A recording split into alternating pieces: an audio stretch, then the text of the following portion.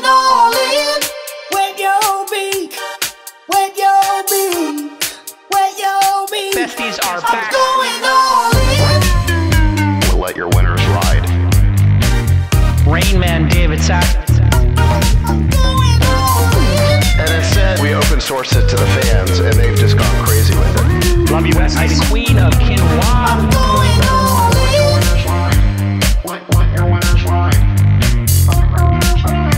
Besties are back. Code 13. That is my dog taking a notice in your driveway. Oh, man. My haberdasher will meet me at Clinton. We should all just get a room and just have one big huge orgy because they're all just useless. It's like this sexual tension that they just need to release somehow.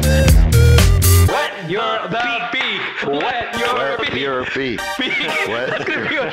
We need to get merch. Besties are I'm back. going all in.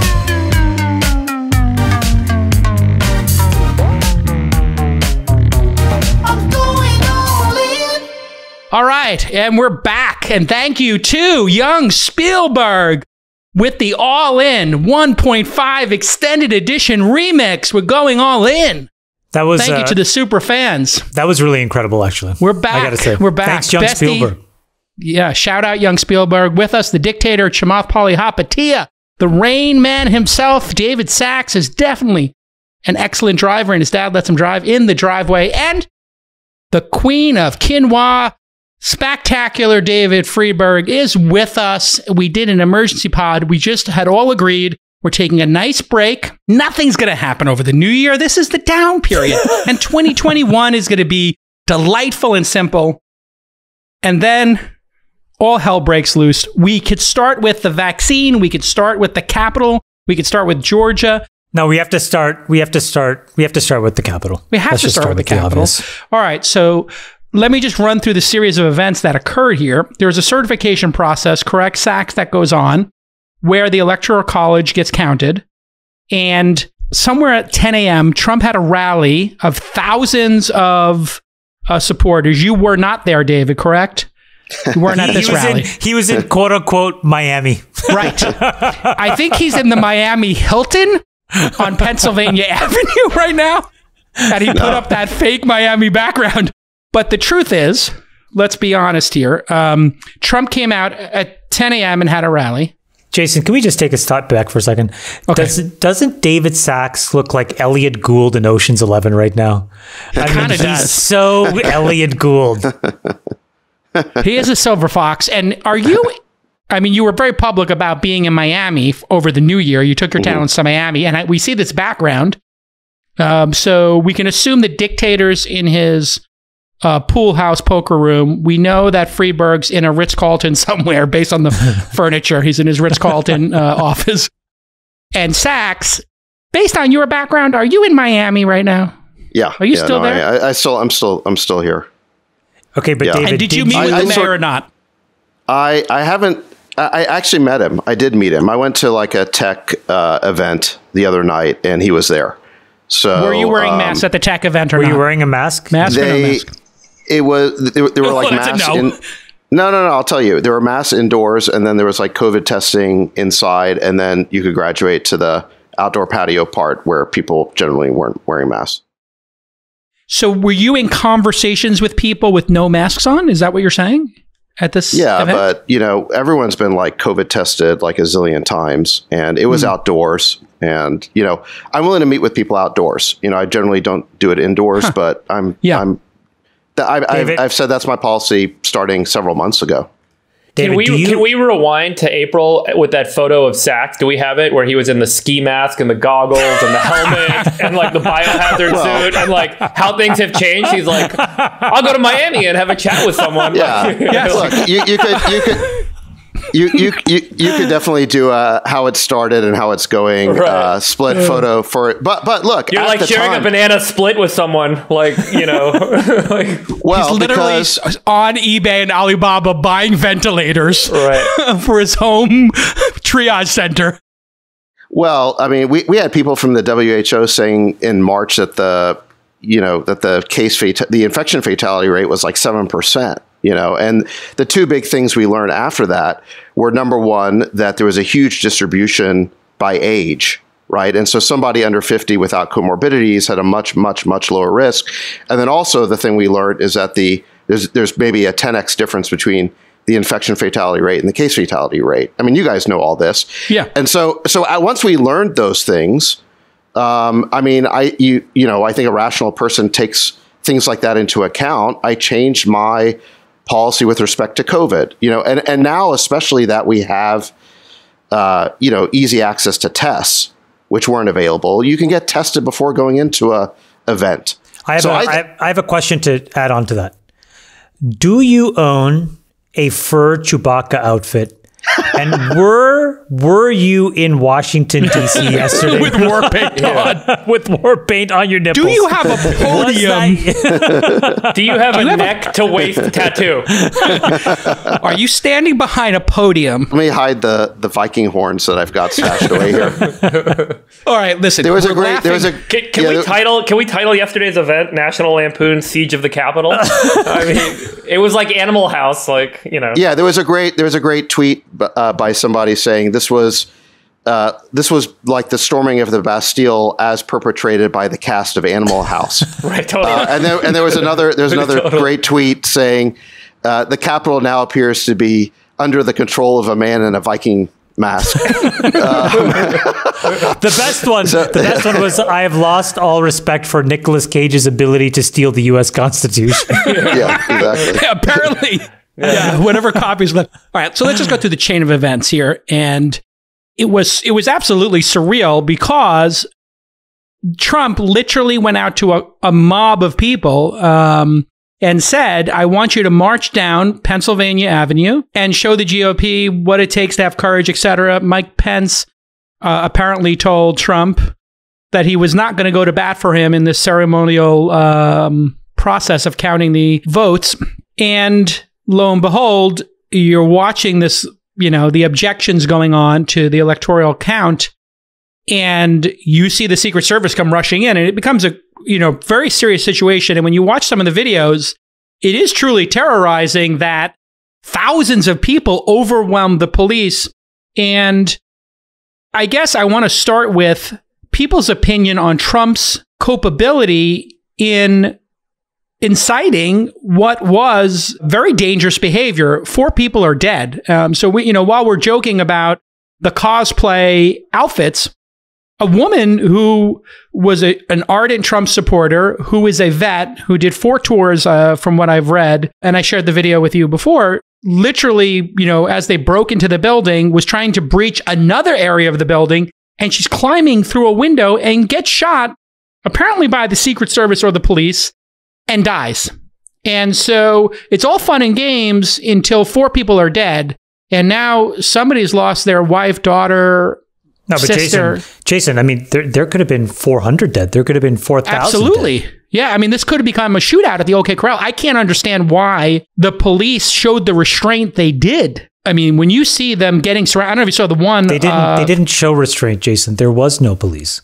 When you look at the amount of security that's typically there and has been there for other situations, and then you compare it to the amount of security, knowing for a month and a half that this was coming, it just doesn't make any sense to me. So I'm a little dumbfounded that you couldn't have seen this Facebook group called hashtag Storm the Capitol, which had tens of thousands, maybe hundreds of thousands of members in there, plotting and scheming, selling merchandise called Storm the Capitol.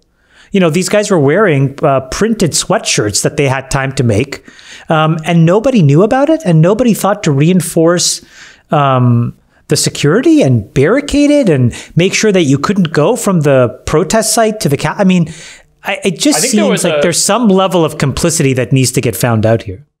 But there was an interview I saw with an ex-DC police guy who said that I think folks were told to tamper down. The police forces were told to tamper down on managing crowds and protests and riots following the controversy associated with BLM a few months ago, and spraying folks with pepper spray and water and all the physical techniques that were used were so outraging that there was just more of a systemic concern about being too aggressive with protesters, and as a result, they went too far the other way. It's not an and unreasonable. So it just happens to be, Friedberg, that when black people protested and brown people, they got the tear gas and beaten with batons, and then when the white people stormed the Capitol in the same area, they got walked down the steps and escorted out with a stern warning to not do it again. I mean, this is hypocritical and insane. I don't know why you have to go there particularly. It looked to me like what happened is that the Capitol Hill police simply got completely overwhelmed. You look at these, giant. This is a rally on the mall that turned into a mob. Well, first it kind of turned into a tailgater, then it turned into a mob, and then it turned into an insurrection. It kind of stumbled forward into progressive phases of stupidity and disaster. But it looked to me like the Capitol Hill police simply got overwhelmed. They obviously were unprepared. They were surprised, I think, by this. And I saw video of tons of tear gas being used. I saw people getting tear gas like crazy. And I think there was reports this morning on Twitter that the whole area in front of the Capitol there was covered in that light film that remains after tear gassing. So I don't think they were really pulling punches too much. And I also think that there will be prosecutions. I think that these people were captured on video. There's a lot of talk on Twitter, and everybody is in favor of finding out who they are, applying facial recognition, and bringing charges. So I think there will be a lot of charges, unlike, let's say, the BLM protests this summer. I don't remember anybody getting charged based on video of people rioting or looting. And then I think, the final difference actually with the BLM protests is that if you've watched Fox News at all in the last 24 hours, the condemnation of the storming of the Capitol, of what happened, has been across the board, both right and left. Everybody across the political spectrum has condemned it. Nobody is apologizing for it. Nobody on the right is looking for root causes to explain the reasons why it happened. Everybody is just condemning it and saying that it should never have happened, and the people who did it should be prosecuted. And so I don't see any kid gloves here being used, either physically or rhetorically. I'll tell you where I see the kid glove sacks is when you see officers being chased up the steps and or taking selfies, which is one instance. I don't want to just say that's the only indicative thing, but when people are breaking through windows and just kind of being let go, I mean, they were obviously overwhelmed, but I'm surprised more people didn't get shot. Chamath, let's just tackle this head on in terms of the race issue. But I have a question for David before I make my statement. David, do you think that if this were black and brown people storming the Capitol, would there have been more or less than 4 deaths? Honestly, I think it would have been the same. I just disagree. I disagree. I really disagree. And I'll tell you why. I think you have the best of intentions wanting to think that way, but here's the way I see it. I see a president that basically instigated a group of people who are fundamentally disenfranchised. Let's face it, like there are a lot of very, very reasonable Republicans and a lot of very reasonable Democrats. The fringes of both parties are functionally mentally retarded. We know this, okay? And so what you see are extreme on both sides who are just completely lost and looking for any excuse. And so you have a president in the tail end of his presidency, an anonymous presidency, basically call them out. Nobody who actually had a job or anything to do could show up, right? So you had all these people show up. It's a Wednesday. Yeah. It's a Wednesday during the day. I mean, and what do you think happens? They're there. They're all frothed up. Eric Trump frothing them up, Donald Trump Jr. frothing them up, Trump frothing them up, Giuliani frothing them up. And all of a sudden, as you said, stumbling into degrees of craziness and stupidity to storm the Capitol. And I just think to myself, how could a president instigate this kind of action? Number one. The second thing I think about is when black athletes peacefully protested something that they had the fundamental constitutional right to protest. In the president's eyes, they were sons of bitches. White people that stormed the fucking Capitol, the people's house, were called patriots by the president's daughter. And Which then she deleted. we're told that they were loved by the president himself. To me, it's just an enormously stark contrast of a double standard. I think that beyond the persecutions of the people, I actually feel very bad for the people that stormed the Capitol. I feel like these are folks that are on the fringes who just need a vessel, and Trump is a vessel, and then he instigates them and runs away. You know what I mean? He's a coward. He's lost. These are lost people. Then these guys commit the crime and now they're going to go to jail. I feel like the culpability has to go all the way back to Trump, to Hawley, to Cruz. These guys those are the real scumbags in all of this. Friedberg, what are your thoughts on this? And then I'll go back to Sachs and let him respond. Yeah, I don't think it's unreasonable to assume that if this was a Black Lives Matter and it was black people involved or brown people involved in the same sorts of activities you saw yesterday, that you would not see more shootings. I don't think that's an unreasonable position to take. Obviously, I think there's this other circumstance, which is that event preceding this one. As I mentioned, I saw an interview with a DC police former police director of the police, or I forgot what his title was, where he highlighted that, folks were kind of instructed to stand down following the BLM controversies. And so I think that's also kind of a reasonable point of view. And what about the president's culpability? I mean, I think that's one issue that's going to have to be addressed post. And I think we have to figure out what life post-Trump is going to be like, because this is a level of chaos that nobody, to Sachs's point, all people condemned. There's a theory which actually takes its origin from Hitler, where Hitler used this term, the big lie. And, the theory is that you can create political propaganda by saying something that's so outrageous. It is so improbable that people say there's no way this thing keeps getting said over and over unless it's actually real. And this is sort of like the QAnon pedophile ring in the pizzeria, or the fact that the election was stolen from you. It is such an outrageous statement that it seems to people that it only has to be true, because it is such an insane thing. And if it is, it's so insane, and I am so incited by this thing. So this is kind of acknowledged as being a political propaganda technique that goes back a long time. By the way, Hitler used it as a way to used it as almost like a double bluff to blame the Jews in Germany, which was an unfortunate kind of origin of the term. But the term is used a lot now in saying like these sorts of events are ridiculous. Now, what's going to happen going forward? I don't think big lies go away. You can try and mute them on Twitter and mute them on Facebook or mute them on Reddit, but whether it's QAnon or whatever is next, this is becoming kind of a standard form now because of the way media is distributed.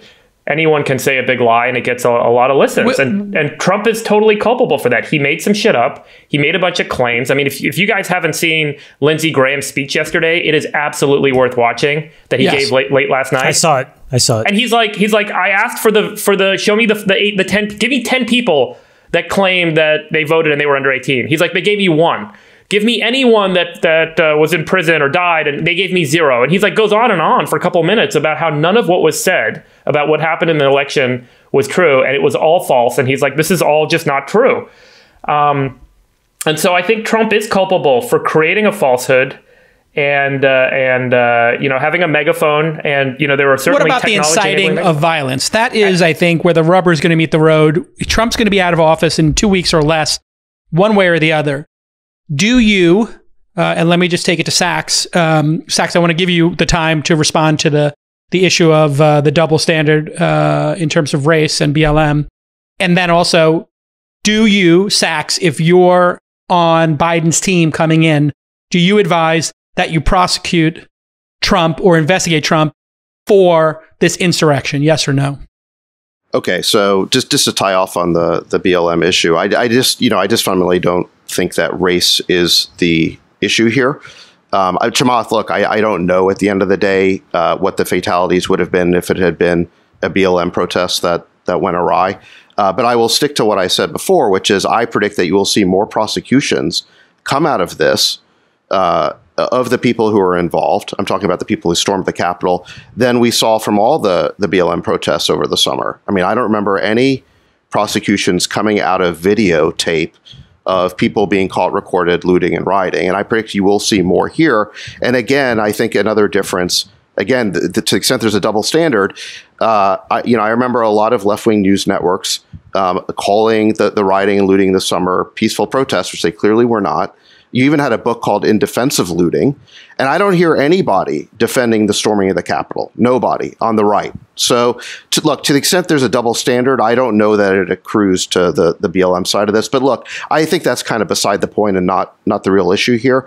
I mean, Jason, to your question of, is Trump responsible? Yes. I mean, clearly. 100%. 100%. Yes, because he is the one who put forth this theory that the election was stolen and was constantly repeating it for the last 2 months. 2 months ago, right after the election, there was an article published in The Spectator called "Deplorables Don't Riot." It was actually a pretty good op-ed. It was written by a conservative. And the conservative's point was that all these windows and shops have been boarded up in anticipation of potential rioting and looting with the election. And all these conservatives were saying, well, who are they afraid of? Not us, not the MAGA folks. Well, and the theory was deplorables don't riot. And the right was proud of that 2 months ago. And now we are seeing that, well, no, the deplorables are rioting. Why is that? What changed over the last 2 months? And what changed is the constant feeding to this group of people, this idea, starting with Trump, but then perpetuated by, different right-wing media organizations and other politicians who sort of were, trying to curry favor with Trump. They were constantly pushing forward this idea that the election was stolen, so that these people on the mall who then rioted and stormed the Capitol believed that the election was being stolen from them.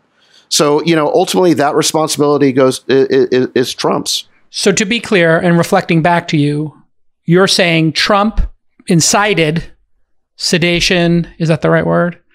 Well, sedition. Sedition doesn't seem like it doesn't seem like the exact right word to me. I mean, a riot. It was certainly a riot. Now look, I mean, you're talking about prosecuting a legal case. If you want to look at the legal standard for incitement, it has to be, provoking people to take an imminent lawless act. Pretty close. I think he if you want to see this mob as a gun, I think he loaded the gun. He pointed it in a certain direction, but did he tell them to storm the Capitol? No, not specifically. I think, therefore, it'd be a very hard case to prosecute. But I think, prosecuting him in a court of law is sort of unnecessary and redundant. I mean, I think that in the eyes of the public, politically, he is. I think most people see that he's culpable, and is that the end of his political career? I think he's disqualified himself from being a candidate at a national level again. I mean, if you look again, just go back 2 months ago, look at how much has changed. 2 months ago, just in the day or two after the election, Trump had narrowly lost, but there was talk of him starting a new news network to rival Fox. There was talk about he could even be a candidate again in 2024. It was not off the table. I think now it's clearly off the table, and you've seen. It's partly because of the Georgia runoffs, which we should get to. But again, the Republican candidates, at least one of them, had won that election 2 months ago, and now they lost. And that has a lot to do with Trump's antics in the meantime of just feeding this constant, lie about the stolen election. All right, I think there's a really important question about, but is it worth prosecuting Trump post-fact? Does that do more harm or good for the country as a whole? Certainly, there'll be a lot of people that would get great satisfaction of putting Trump in prison. And a lot of people are calling for that. But we really do need to question the incredible divide in the nation and what's the best way to heal the divide. The objective shouldn't be pursuing justice. It should be about moving forward. I'm not suggesting don't prosecute Trump, but I think that it's worthy of noting that, there is another way of framing this whole thing, which is what's the best thing to do going forward. Though on the flip side, you could even make the case that one of the best things Joe Biden could do today or tomorrow is to announce a federal election review commission to actually look into wrongdoings at the state level with a on a bipartisan basis. Oh yeah, 100%. Yeah, I mean, it's a slam dunk case anyway. If Biden did that, and he basically embraced the notion that a lot of folks are really angry about, and said, "I'm listening to you, I'm hearing you, let me show you." And at the same time, they did not prosecute Trump and let him go off into the distance and do his own thing. Maybe you start to kind of heal the rift a little bit. But right now, everyone's kind of inflamed, and there is this how do we prosecute him? What do we do when he's and we're just continuing to kind of escalate the dialogue and increase the rift. So I think prosecuting Trump at this point, first of all, legally that might be a difficult case to prove because of the need to prove that that he was trying to provoke an imminent lawless action. If he had been at the barricades, pushing people forward, yes. But so I think legally it'd be a tough case, and I think it would be, like you said, it'd be unnecessarily divisive and partisan. I don't know why we need to go there. I mean, at the end of the day, any politician's stock in trade is their credibility and popularity. And Trump has fundamentally damaged the perception of him, I think, even among the right.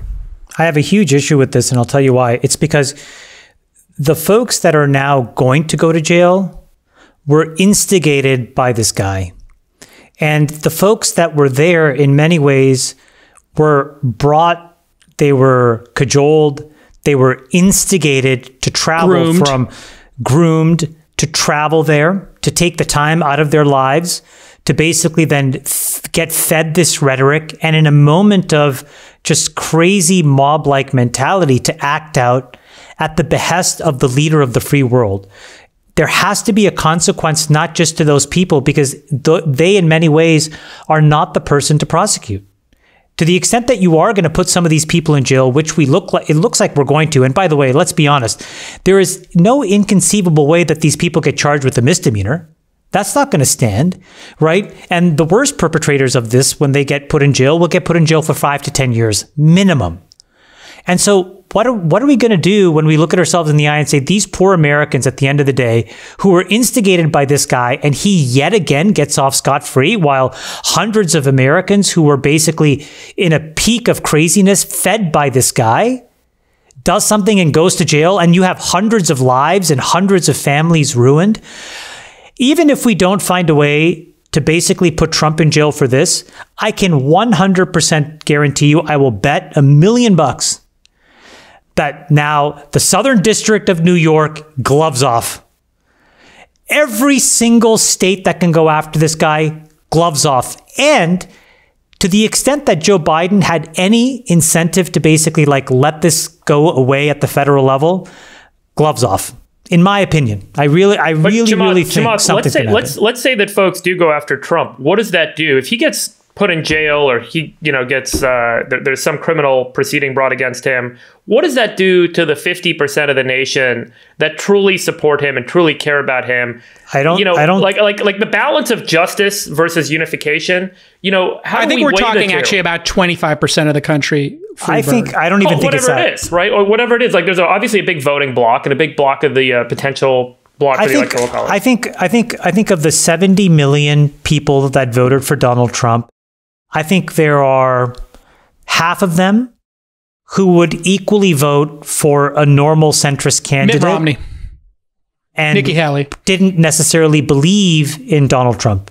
Then I think there's the other 35 million. And I do think that there's a spectrum of those 35.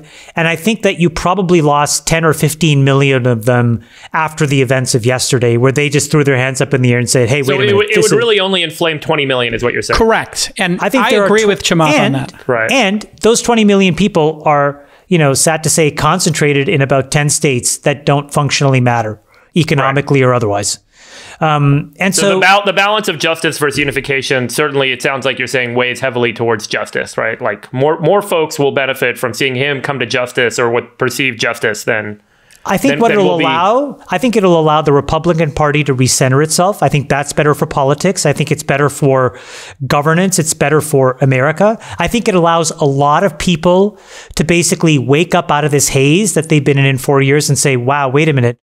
Enough's enough. I was on a really bad bender. I did a couple things I really regret, And 100%. I need to recenter myself. How do you not find this turning into a tit for tat Berlusconi, Italy, Brazil, Israel kind of phenomenon where, future leaders Friedberg are then attacked and challenged and taken to court? The best tweet I saw on this was this woman tweeted out that the following. She said, when the Democrats lost in 2016, they knitted pink hats and donated to Planned Parenthood.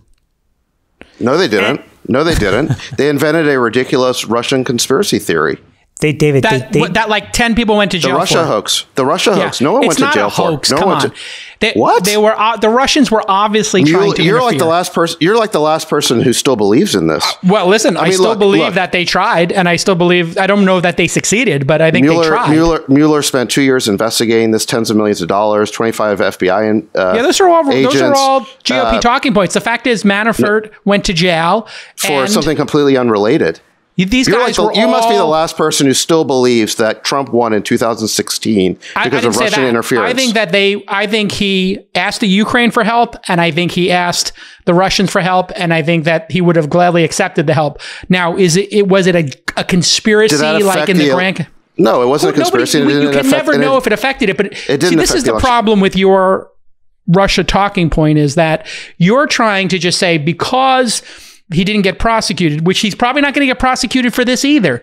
The guy is a serial offender, okay? And they were trying to get information from WikiLeaks, and they were trying to get the hacks.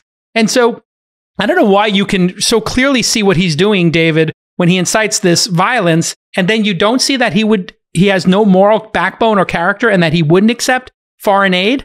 He's a treasonous bastard. Period. Here's my view, okay?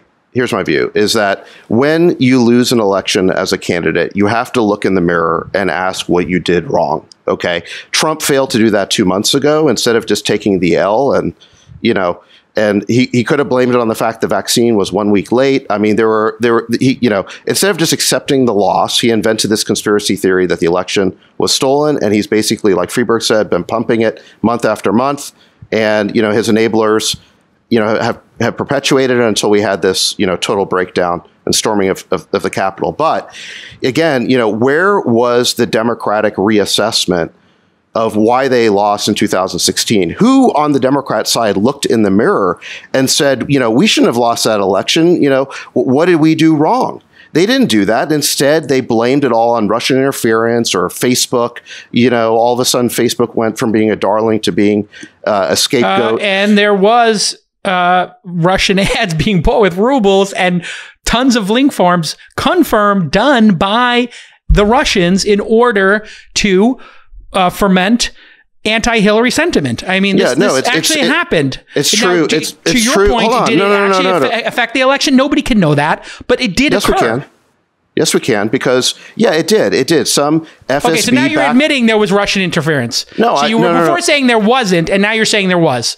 I'm talking about why somebody... No, it's not, because here's where you're being misleading. Is it true that there was some FSB operative somewhere buying ads on Facebook? Yes. Hundreds of them. Perhaps thousands. Out of billions of impressions, okay? It was a microscopic number of total impressions of the election, and the people who actually looked at those ads thought they were absurd. Imagine some operative... Hold on, let me finish my point. Imagine some operative in Moscow trying to influence the American election by buying ads on Facebook. Did they try? Yes. Look, foreign intelligence services are trying all the time, okay? But was that... So they did try. They did try, yes, but okay. And did Trump and his family ask them? No, there was no proof of collusion. There was no proof of collusion. Okay, that's what Mueller. They didn't take the meeting. Okay. No, that's what Mueller. He spent 2 years investigating it and found no collusion. Look, so my point is, again, we're getting off on a rabbit hole here, but my point was when you as a candidate lose an election, you have to take responsibility for that. That was not done in 2016. It was not done certainly in 2020 by Trump. It is the problem with both our political parties that they would rather invent conspiracy theories and lies than acknowledge why people are rejecting them. Yeah, I agree with this. I would say this, but that is not the point. David, you are right. Okay. Somewhere along the way, we got stuck worrying about the pronouns that we use, and which bathrooms should be or should not be transgendered, while the American middle class was completely gutted from pillar to post. That is what's created the boundary conditions for this. Every single time there's been an insurrection or an uprising or a revolution in America, it has never been about ideology. It has always been about economics. Always. And economics is the tip of the spear in this country, whether we like it or not. It started with the Boston Tea Party. It continued through the Civil War. It has always been about that topic. So we all let it happen. We all have a responsibility to fix it. That, though, is a topic, I think, for another day, because that's the grand arc of what we need to do in our generation and fix this inequality gap. Meanwhile, we do have this tactical issue, which is you had the leader of the free world, in my opinion, and I think in a lot of reasonable-minded people's opinion, instigating essentially at a minimum a riot, and at the maximum some form of treason, idiotic form of. The problem is it's incomprehensible what it is. I've fallen on the side that we need to prosecute him now. I was 50-50 on this, but I'll tell you what's tipped me over is, if we don't prosecute him, there's this sort of unfairness to it. I think that's a very good point you made, Chamath. But I also think that we need to wake people up from this fog they've been in, to Friedberg. And I think we have to free the Republican Party to get back to some more version that is reasonable, like you are, Sachs.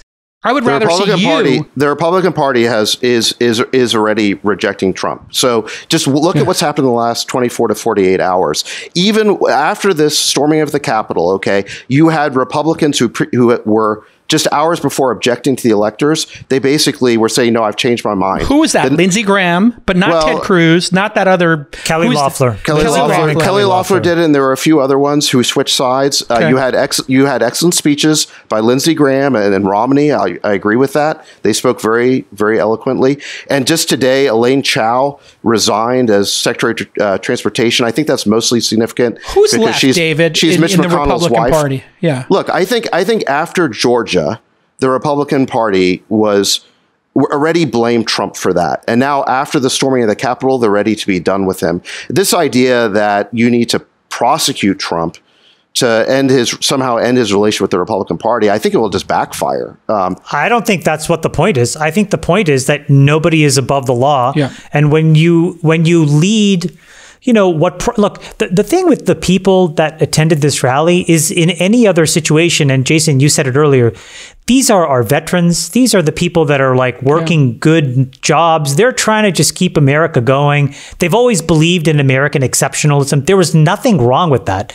It was just perverted by this fucking scumbag. Yep. He is a complete piece of shit fucking scumbag. He's garbage. And I think that's why you have to prosecute him. I think you have to make an example of him. I know that with Nixon, they took a different approach, but I just think he's too dangerous to leave unprosecuted, because every time he has some bad behavior, whether it was the Ukraine, whether it's, Russia, and we can debate what level they wanted to engage with the Russians, or, in the case of this riotous behavior, I think he's not going to stop. That's the thing that I fear, is I don't think he's going to stop. I would rather take every single person arrested and give them 0 days in jail and add it all up and give it to Trump. Well, I wouldn't. I mean, I agree with you to some degree that they were victims of this 2-month propaganda campaign to convince the right that this election was stolen. I think a lot of those people who were storming the Capitol, they were there not to steal an election, but because they thought they were there to prevent the stealing of an election. And so, yes, they have been duped by a lot of people, including, leading with Trump, but including a lot of other people who should have known better. But that being said, they did make the decision to hop the barricades, smash the windows, go into the Capitol. There is some personal responsibility. Absolutely, that has to occur. We can't. And that's the tragedy of this woman. Let's talk about this woman for a second. And I think it's important to look at this specific case. This is a person who's a veteran, and she was inside the halls already and was trying to breach another area. And she was just shot dead by Secret Service. They might have been protecting the VP. They might have been protecting Nancy Pelosi or Mitch McConnell. Who knows? But they shot her dead. Mm-hmm. Yeah, I saw it on video. I mean, it's on video. It's unbelievable. And I mean, coming from a law enforcement family, I can tell you that's a clean shooting. If she was breaching and they told her, do not come in here, we're going to shoot you, and they were the Secret Service is protecting an asset, they're allowed to shoot you. Like, you can't jump that. And she's a military vet. She's from the Air Force. I mean, what is in her mind? How wound up was she by Trump and by this propaganda that when they told her, do not breach the second door inside there. By the way, you just said the key word. You cannot be spun up in all of this by Giuliani. He's a fucking moron. You know, he can barely not wet his pants. Yeah. You know, you're not going to get spun up by Sidney Powell. The only person that can really catalyze this is the person that has the respect that comes with sitting in the seat that's called the presidency of the United States. And he's the only one. He's the only one. We all know this. Because if Giuliani was running this rally and said, let's go storm the Capitol, nobody would have done it. We all know this. Look, yeah. What do you think about this woman, David? Like, think about the psychology of this person for a second, the humanity of it. You know, I'll say something. I think, man, politics isn't the problem. It's kind of the manifestation of the problem. If you think about how crazy it is that I posted a tweet about this the other day because I've been thinking about it a lot. I think it's so crazy that you can show people a TV ad or a Facebook ad and get them to change their mind on what to vote. Like, people are kind of shown stuff, and the bigger problem is this kind of reductionism that's kind of enveloped all of this. You know, if you go back 100 years, I guarantee you people were having deeper, more civil conversations about differences of opinion and ways to govern, and laws to govern us.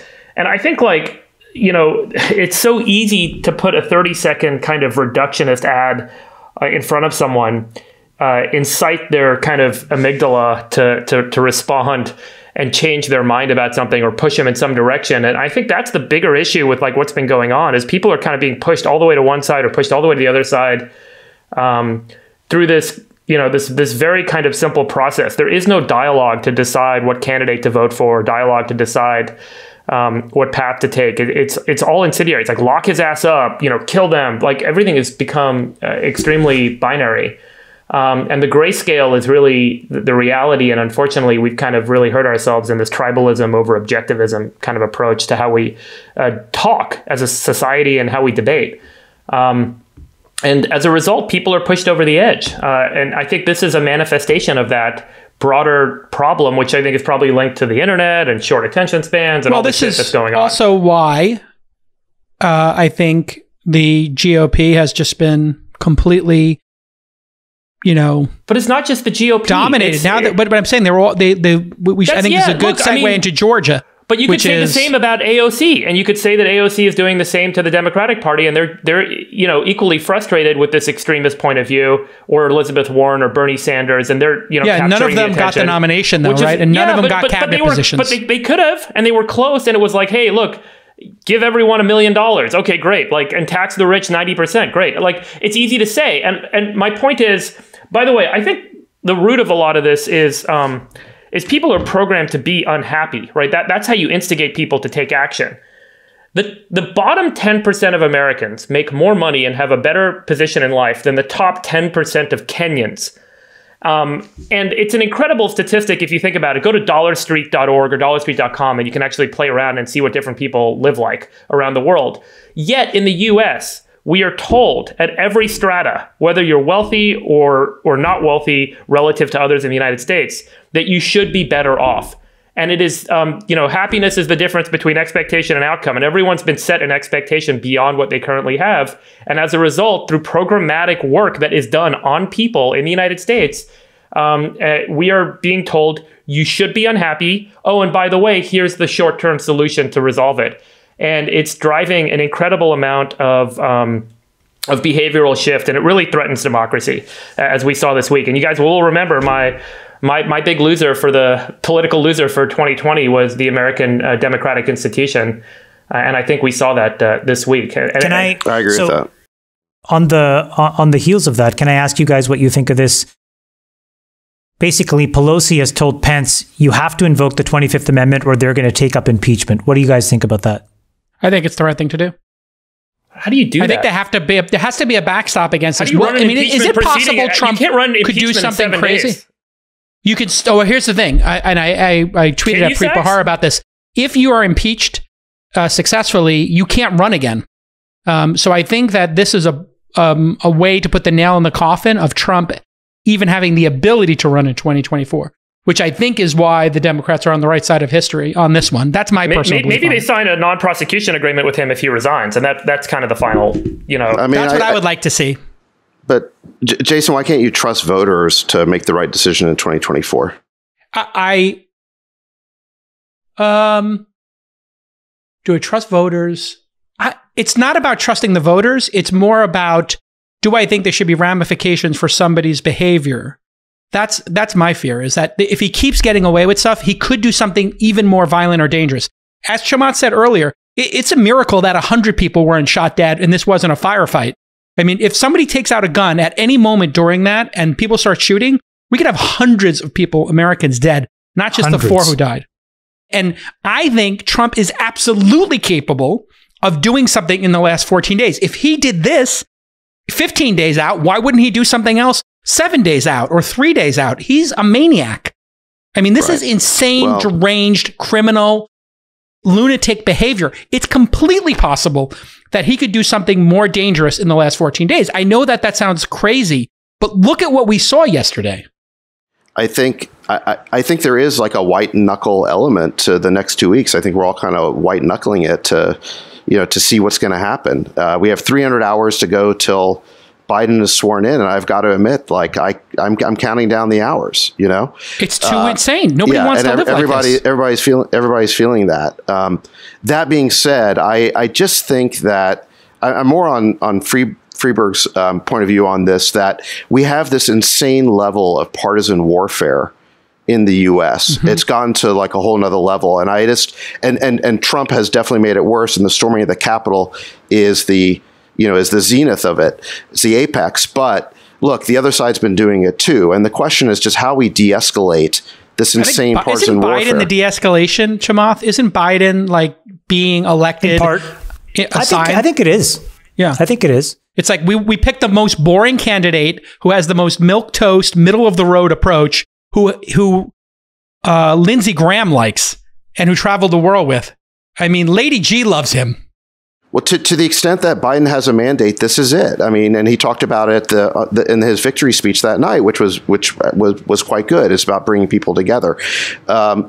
Now, look, I mean, the issue, one of the issues is you can't ignore the fact that Democrats for the last 4 years have waged this insane partisan war against Trump. I mean, let's not even go into the merits, but you had this 2-year Mueller witch hunt. You then had this impeachment crusade, which, look, if there was a lot of validity to the impeachment, why wasn't it used as a campaign issue last year? I just think everybody knows. Let me ask you a question. Everybody knows that was hyper partisan. And my point is that, yeah, look, I mean, I think it's a good thing if Biden can de-escalate things. That is, I think, why he won the election, is that he was seen as more of a sane alternative. Let me ask you a question, Sachs.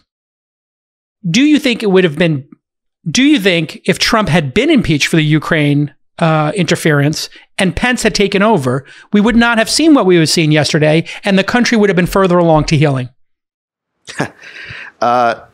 So, no. I mean, Pence would not have invited or asked all of his supporters to come to the Capitol to oppose the counting of the electors. Look, that was a unique Trump thing for, he could not accept the loss and had to keep pushing and pushing and pushing on this idea that the election was stolen. Okay, so it would have been a good idea to impeach him. No, it wouldn't. No, it wouldn't, because if you had impeached Trump, well, first of all, he was impeached. Okay, but if you had voted to convict him, if you had removed him from office, the Senate had voted to convict over a phone call. Okay, and look, I'm not defending the phone call. I'm not saying the phone call was perfect. Okay, I know Trump says it was perfect. It was not a perfect phone call, but you can't remove a sitting president for that. Okay, look, it was unseemly or whatever. I think we all know what he was trying to do in that phone call, but you can't remove a sitting president over that. That was hyper partisan. And so, no, the country would be much further apart today if you had done that. And so the question now is,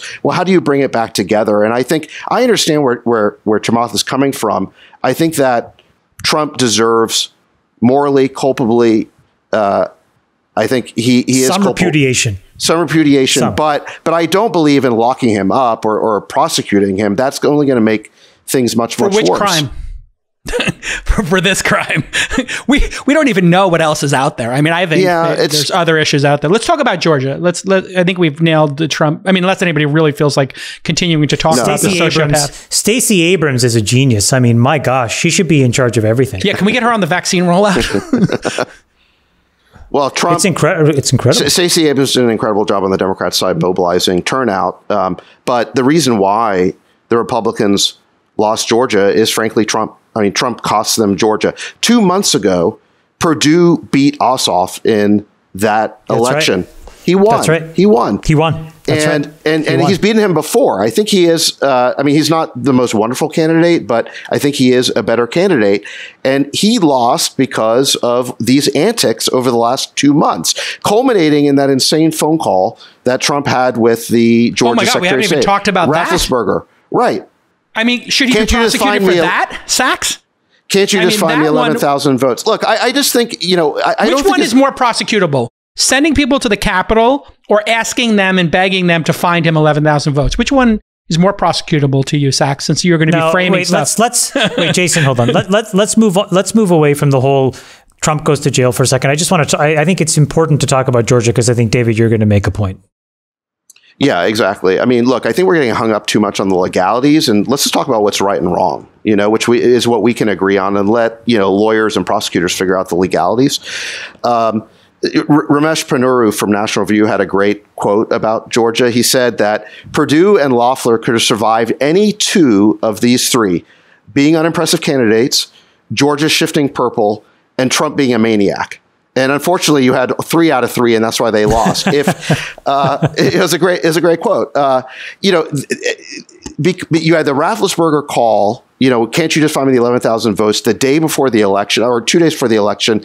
I mean, that had to push swing voters and undecideds to the Democrats. And the other thing is that Perdue and Loeffler weren't able to make the best argument that they had, which is if you vote for us, you end up with split. You prevent the Democrats from having all the power in Washington. So unless you want to give all the power in Washington to a single party, you need to vote for us. That was the best argument for voting for them, because there's a lot of people in this country who believe in splitting their ticket because they don't trust either party, which is kind of where I'm at. But they were unable to make that argument effectively because Trump was still hanging on to the idea that he was going to be president. No, I think, David, I think this comes down to the intelligence of the candidates. Kelly Loeffler's a moron. She's an idiot. David Perdue's a good old boy. He's an idiot. They're just stupid. This actually speaks to a bigger problem, which is the Republicans could do so much better if they could actually find younger, more vibrant, intelligent people. And instead they find these fucking morons. I don't know where they find them. But, they pulled Kelly Loeffler out of some backstage Dallas beauty pageant and just kind of fluffed her up and tried to get her to run. She's a moron. Loeffler was a mistake. Loeffler was a mistake. Complete fucking idiot. Did you read the story about her with the WNBA?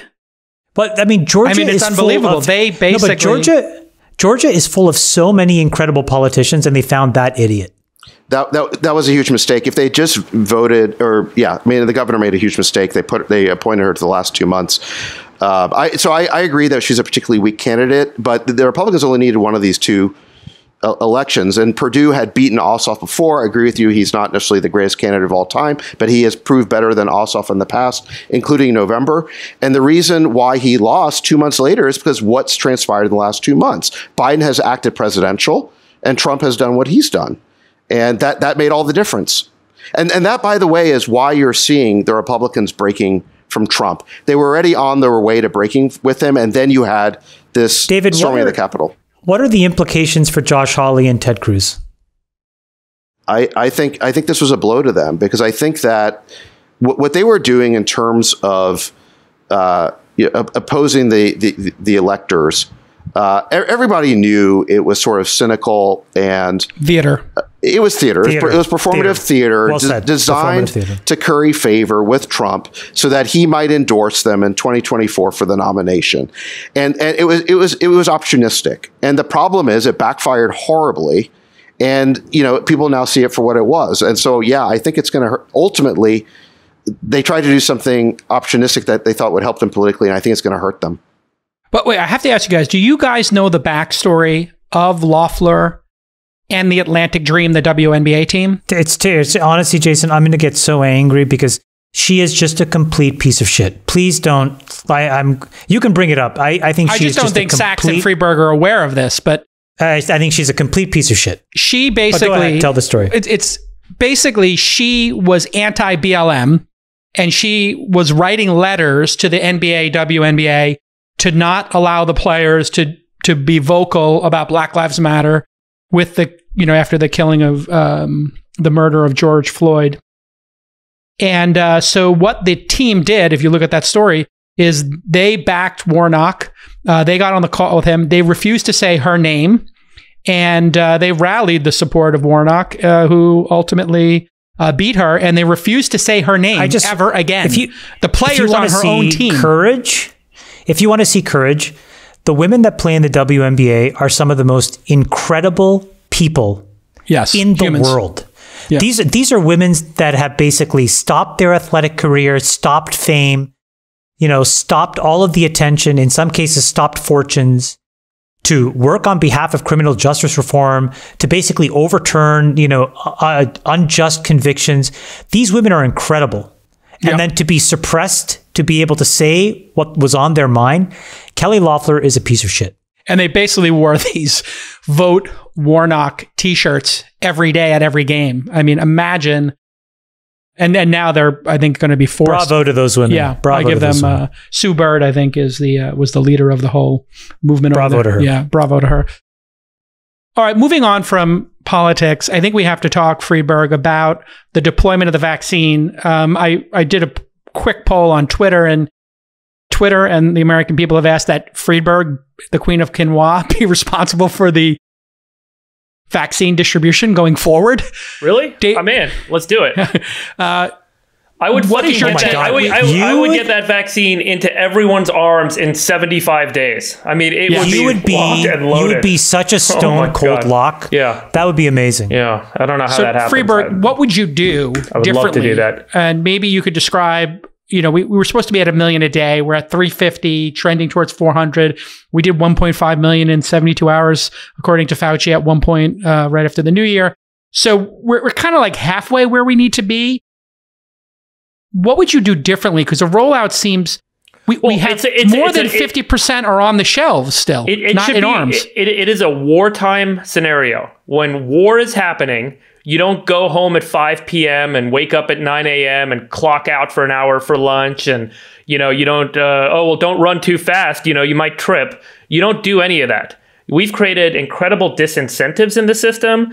In fact, Cuomo put out $1 million fine if you get your vaccine out of line. I mean, think about the disincentive that creates. Now people are more scared about giving the vaccine to the wrong person than they are incentivized to give the vaccine to the right person. And the reality is, this is a group game. This isn't an individual game. It's not about who gets vaccinated first and you'll live and you'll die. We all need to get vaccinated as a group, so that we all have immunity so that this virus stops spreading. It doesn't matter if you're individually vaccinated. It matters if we're all vaccinated, because that's the only way we're all going to get out of the economic slump that is truly damaging this country right now. And so the first step is create a military-style operation. Figure out how many feet on the ground. It's all a rate-based system, right? How many are you running per day? And then how do you achieve that objective? And over time, you have your target rate per day. You would scale it up over 75 days, or whatever your rollout time frame needs to be. And you would say, this is how we're going to get there. We need this number of people giving shots this many minutes apart. And then you go figure out where you're going to give the shots and who's going to give them. Get the vaccines to where they need to get to. Take over all the gymnasiums and all the stadiums and all the open sports facilities around the country. People can drive up, stand in line, get a friggin' shot. And 65-year-olds get priority for the first 30 days. And then after 30 days, your 65 and over crowd loses their priority, and it's open season for who wants to get a shot. You stand in line, you get a shot. Walk in, You got 3.8 million nurses in the United States. You go contract 500,000 of them. You give them a huge friggin' one-time bonus to come and run this program. You run 24-hour shifts in the gymnasiums around the country. People come in, they get shots, they get out. It takes 3 minutes. If you're feeling weird, if you have risk of allergies, you go sit in the other room, you wait for 2 hours, and there's a bunch of roaming nurses keep an eye on you. And you get this thing done. That's it. This is not that complicated. And we can leverage the National Guard to create the infrastructure to support these lines and get these things done. We can go recruit. There are plenty of nurses associations. You can go. People can work overnight shifts and get paid triple overtime, get extra bonuses for doing this. It's a great way to kind of create an economic stimulus around this. We can get this entire country vaccinated in 90 days. And the way that Israel's doing it is a great model.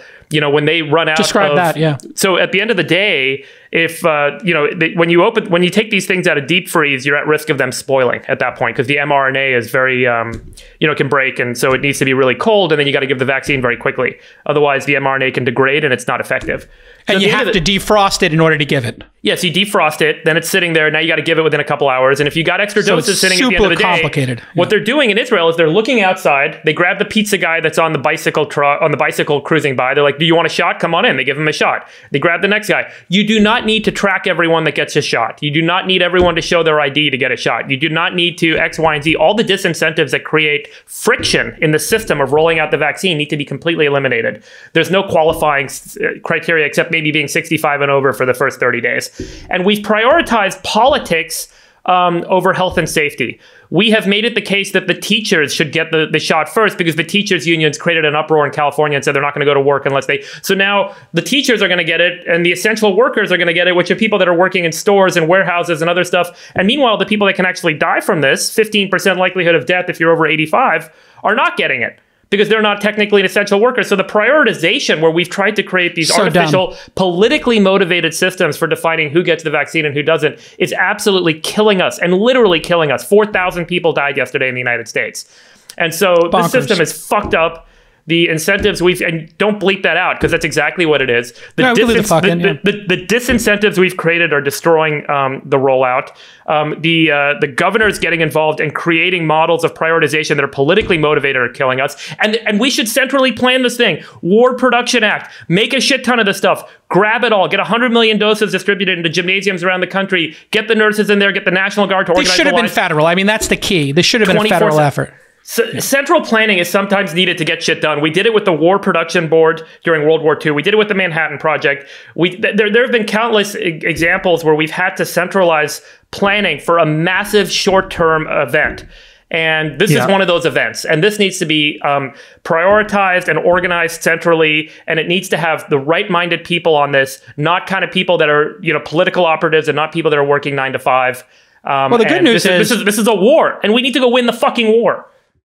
I mean, the good news is Trump has time. He's at Camp David this weekend, so I think he can put some attention to it. Sachs. Can I ask a question, Friedberg? Yeah. So, what do you think about just using markets to distribute the vaccine? It's a great idea. I think, you have to get the incentive such that time-based systems are the incentive, right? Because the objective here is to get as many people vaccinated as quickly as possible. So take that being your objective and then figure out, look, you guys are going to get $1,000 per person vaccinated in the first 15 days. And then you're going to get $500 and then, whatever the transition is. And then anyone can sign up to buy doses at a cost. So they have skin in the game, right? That's an alternative. So let Walgreens and CVS buy 50 million doses, and then they're incentivized to get them rolled out as quickly as possible. Let them do the work, sure. And frankly, if a few people have anaphylactic reactions across the country, that's just the reality. In war, you have some casualties. This can't be perfect. It has to be good enough to win the war. By the way, when somebody goes into anaphylactic shock, just to clarify that, you get an epi shot. It's not fatal if you have an EpiPen. That's right. And so, when you get a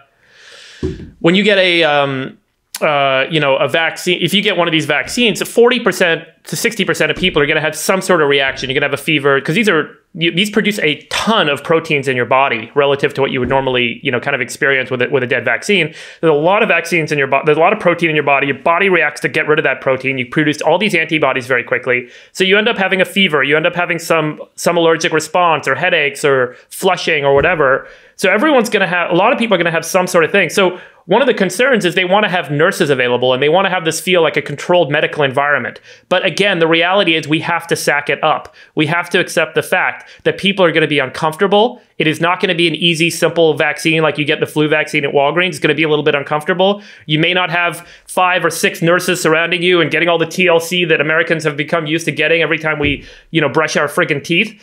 And we're going to have some people going to anaphylactic shock, and they're going to get EpiPen shots, and we shouldn't be charging $1,500 for EpiPen shots is another important point. But I think the market-based model could work as well. So hasn't Israel done this right? I mean, Israel, they moved the old people to the front of the line, but anybody can get in line. If they've got extra doses that day, they just keep sticking people. They keep jabbing people until they run out. All day long until they run out. That's right. And they're probably at 20% of the population by now. Yeah, I'm sure we all agree with everything you're saying. It speaks to an enormous amount of political incompetence. I mean, it's really, really just unbelievable why we just don't have smarter people in charge of these things. But Sachs, I just want to ask you, because, there is the conservative argument on this, which is, states, the federal government shouldn't be doing everything, and states need to kind of manage their populace and manage, what goes on locally.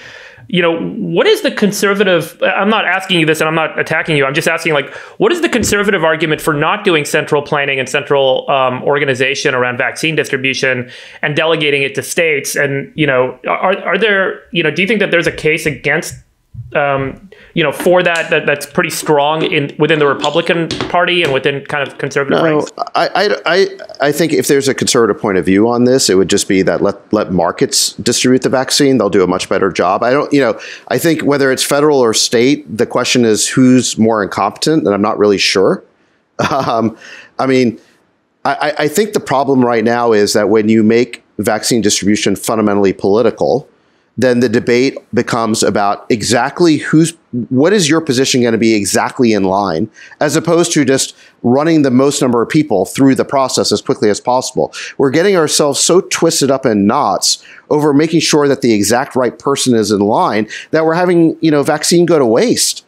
To put that in context, 21 million plus doses have been distributed in the United States. 5.9 have made their way into people's arms. In other words, there are 15 million, over 75% of doses have not gone in people's arms. And in California, we have distributed 5.85% of the population's vaccines, but we've only put 1.3 in people's arms. So we are literally 4x where we should be. We're at 25% of where we should be. It is absolutely unbelievable that this is happening. And meanwhile, if the government stopped trying to do anything except, look, it did Operation Warp Speed. That actually did help get vaccines done faster.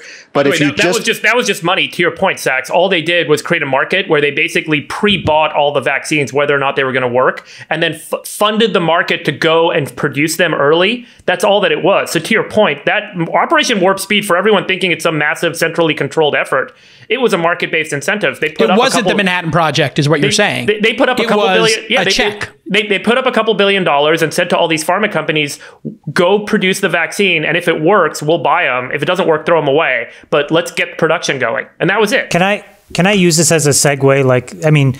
What we're seeing is sort of, we have a bunch of elected officials.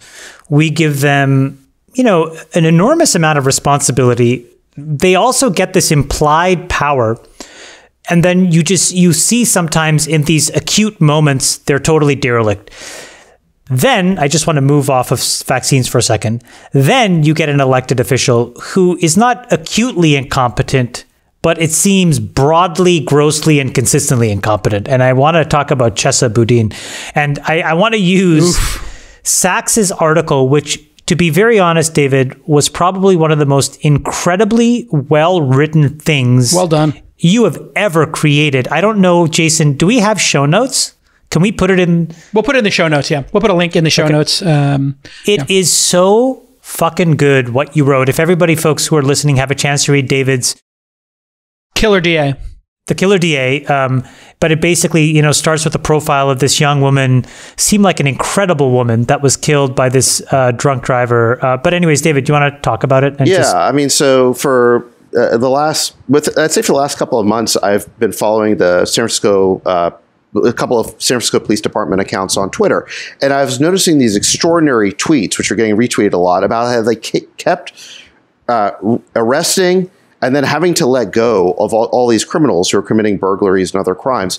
And you could see the frustration of the police department boiling off these tweets. And, basically they were subtweeting this new district attorney that we've had, Chesa Boudin, who was elected, he's been in office about a year. He was elected at the end of 2019. And so I started doing a little bit of research, and then we had this horrible New Year's Eve killing of this, wonderful young woman, Hannah Abe, who came to America from Japan for college and stayed here for work. She was just 27 years old. She gets killed by a criminal, someone who was released, who was paroled by Chesa Boudin back in April. He had been in jail for armed robbery. Chesa released him as part of a plea bargain, and then he was arrested 5 more times for stealing cars and other crimes, most recently 2 weeks ago. And the DA refused to press charges, and that's the reason he was out on New Year's Eve. He stole a car, and then there was this hit and run where he killed Hannah and another woman. And so, I had already been noticing this issue, and so I started doing some research, and I have a research assistant helping me with this. It's the only way I could put something like this together. And we went pretty deep, and we realized that the death of Hannah wasn't just an accident or an act of negligence by this DA. It was part of an overall philosophy of decarceration that he has. But his background is very interesting. He was a child of parents who were in the Weather Underground, who, when he was just a baby, committed armed robbery and were part of the murder, which was David. Yeah, David, say the words. They were domestic terrorists. Yeah, they were. That's right. They were domestic terrorists.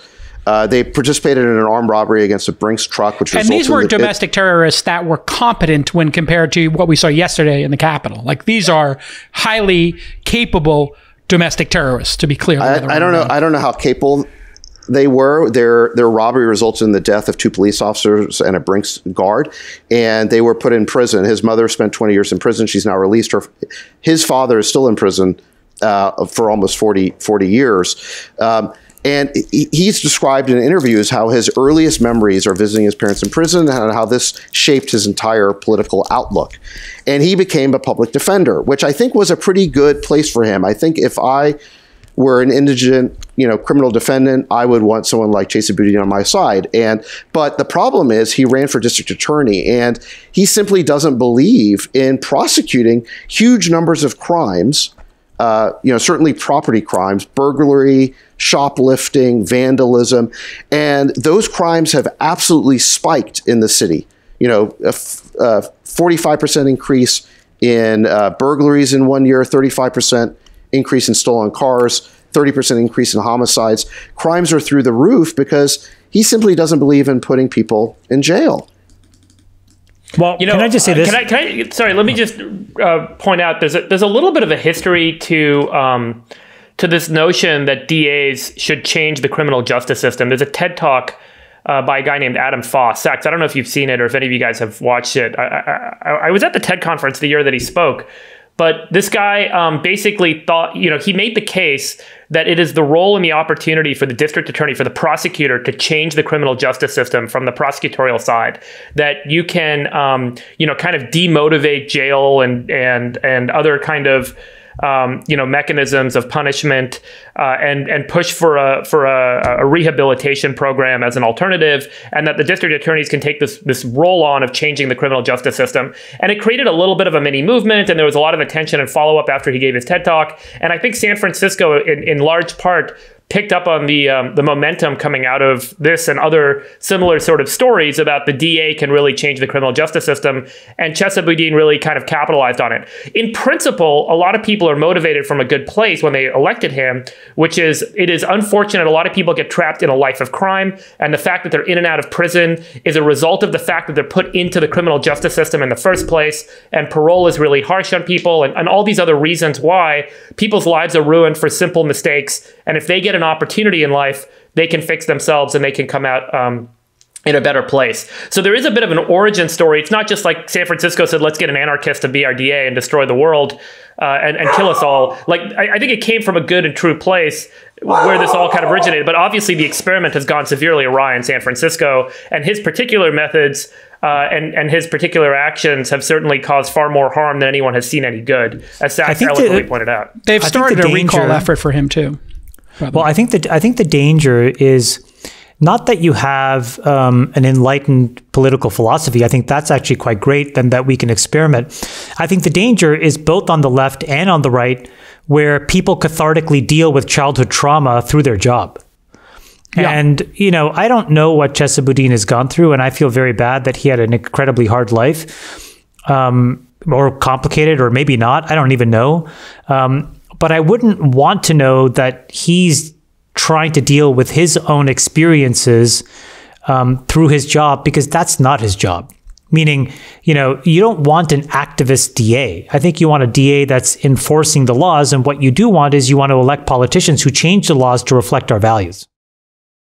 Yeah, that would be a better through line, I think. And really, I mean, if you look at what's happening in San Francisco, I think we've conflated income inequality, which people in San Francisco are very tuned into, with essentially junkies, people who are addicted to incredibly hardcore drugs that are very hard to get off of. And we've had more deaths from overdoses of fentanyl than we've had from COVID by a magnitude of 4 or 5. I mean, it is bedlam on the streets of San Francisco. And if you don't enforce a basic rule of law, what happens is the price of drugs gets cheaper, more available, more people try them, more people get addicted, and then more people come from other places because they know you have the lowest price on drugs.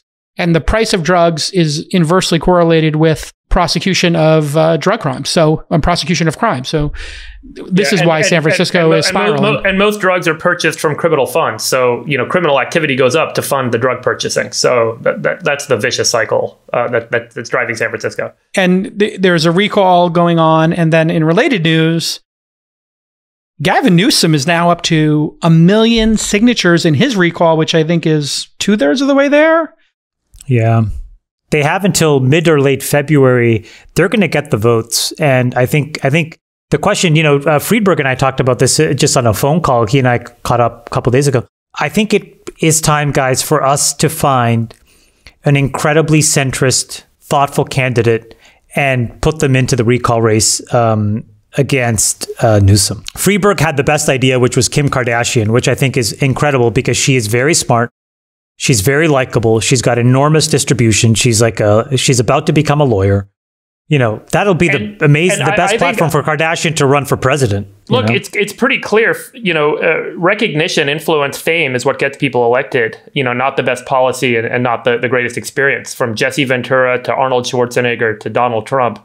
Ronald Reagan. I mean, these are celebrities who I would argue in the case of Jesse Ventura, Arnold Schwarzenegger, and maybe even Donald Trump as well, their celebrity was kind of, you know, it had hit its media-driven apex, and this was a second act. And, you know, perhaps someone like that is a great fit here. Kim Kardashian really fits the bill, but you know, I that's just a shot in the dark. But I do think someone like that needs to go up, because if you put a politician up again, it's another one of these eye-rolling events. And for you know, for the populace to kind of really find appeal, it has to be a recognized person, you know, broadly recognized and liked person. Yeah. I want to end. Jason, it could be you. GovernorJason.com? Governor Jason. I'm not ready to run for political office. I'm 50. And when I'm 60, I would consider it, actually, but not right now. I want to work. I got to hop too. I think we all got to hop, but I was going to say one thing, which is the beginning of today's podcast was probably the punchiest it's ever been. And I think it just speaks to the fact that the bar was so high for Trump to have done something that would have actually gotten us to actually argue and interrupt each other. You know, because we've been so incredibly like loving and protective of each other for 4 years on this topic, but it literally took an armed insurrection. For us to finally they even cracked the besties. The besties.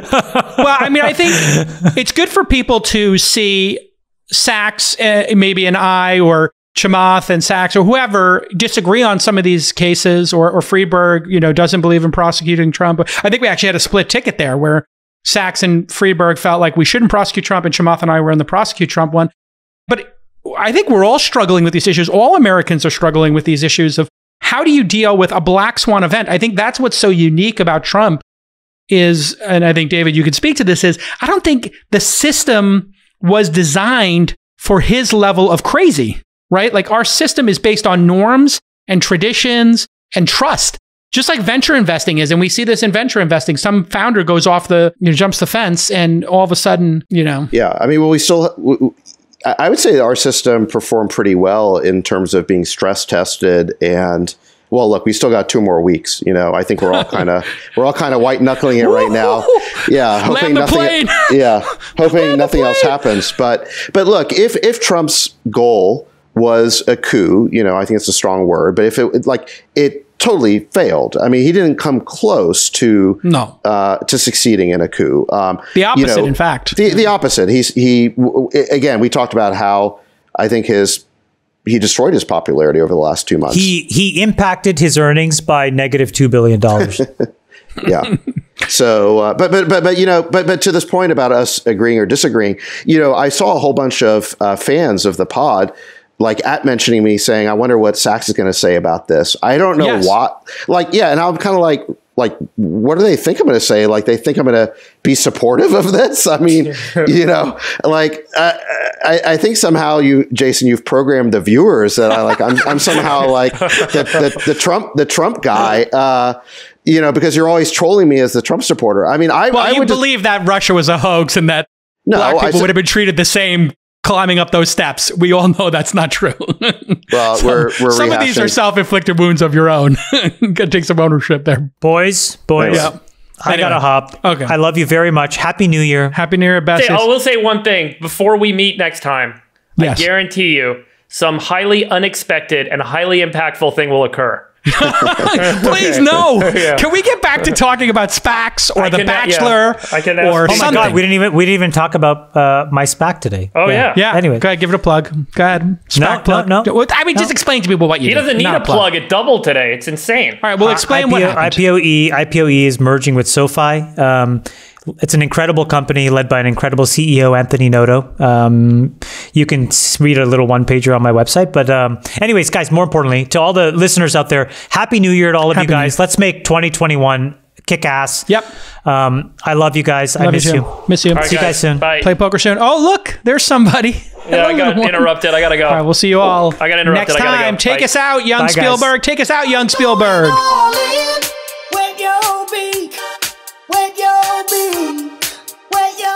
Besties are back. We'll let your winners ride. Rain Man David Sachs. And instead, we open source it to the fans, and they've just gone crazy with it. Love you, Besties. Queen of Quinoa. Let your winners ride. Besties are back. Gold 13.